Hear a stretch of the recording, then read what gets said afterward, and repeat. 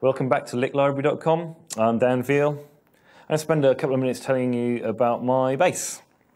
I play a bit of a different instrument. It's a 7-string, custom made for me by a guy in Sheffield called John Shuker.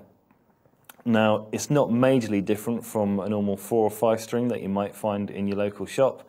It's just got a couple of extra strings. So I'm going to tell you a little bit about it. The actual instrument itself, you've got the 4 strings in the middle here, your normal 4-string bass, your E, A, D and G. You've got a low B, which makes it a 5-string bass, B, E, A, D, G. And to make it up to a 6-string bass, you've got a high C on here as well. Now, some 7-string bass players choose to go up a string, and they will add a high F string. But this little monster has got a low F sharp string, so I'm going 1 down from a B.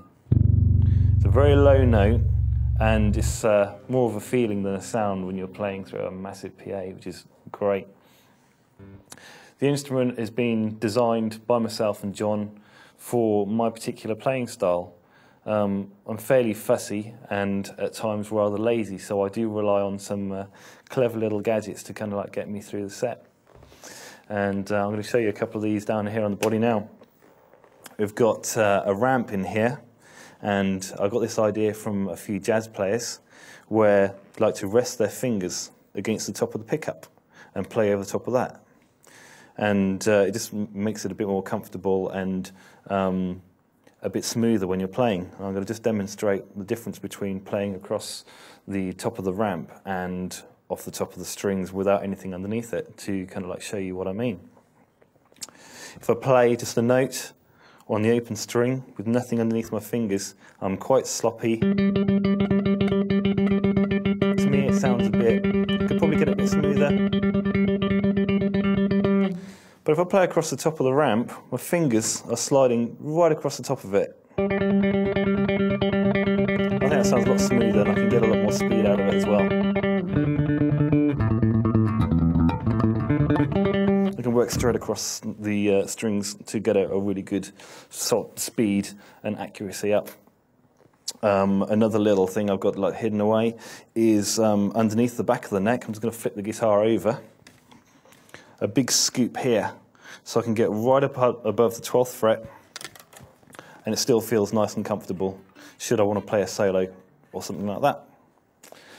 Also on this bass, which is a little bit different from a normal 4 or a 5-string bass, the strings are a little bit closer together.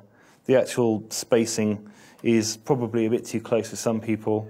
You know, when it comes to slapping, you know, sometimes it can take your skin off a little bit, but you soon get used to it. But for speed and my kind of playing, it feels pretty good. It is quite a big instrument. It is quite heavy as well. And a guy was saying earlier on, it looks a bit like a tree trunk. I suspect there's probably enough wood on here to actually make a tree out of it anyway. But I try to get as many of my favourite parts of different basses I've played over the years into one instrument. One which I can use all the time, and it really is a workhorse. It's not something which I just kind of like get out for being flashy or what have you.